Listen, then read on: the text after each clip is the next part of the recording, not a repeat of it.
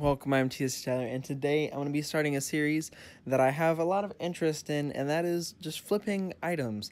The two apps I'm going to use for this are OfferUp and eBay, and let's see what we can do. So last night I ended up going to Goodwill, and I ended up getting a few items. First off, we got these this Browning hat. It still has the tags on it, brand new. Hold on. Yeah, brand new with the tag on and everything. Another thing that we got are these Adidas light racer shoes. I already listed them, 40 with free shipping. We cleaned the soles last night and the bottom. Very, very clean shoe for like $3. And then last but not least, we got this Zenith VCR and DVD combo.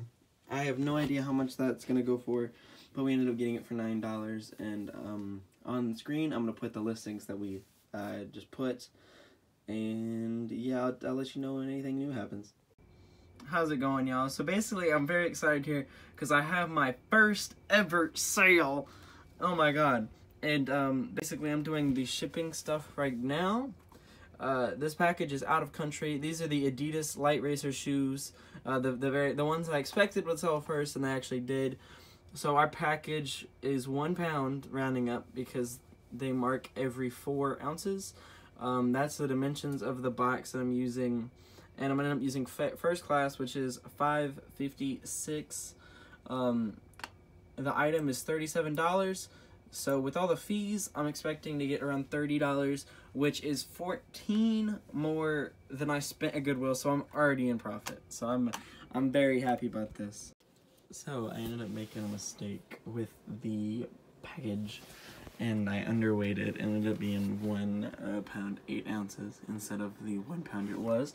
Luckily, eBay has a thing where you can void your labels and get a refund back, so that's what I did. So I'm gonna reprint this. It's like $5 more.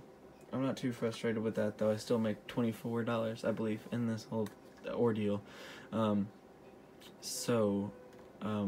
After we do this, we'll end up making some money still, so not too bad.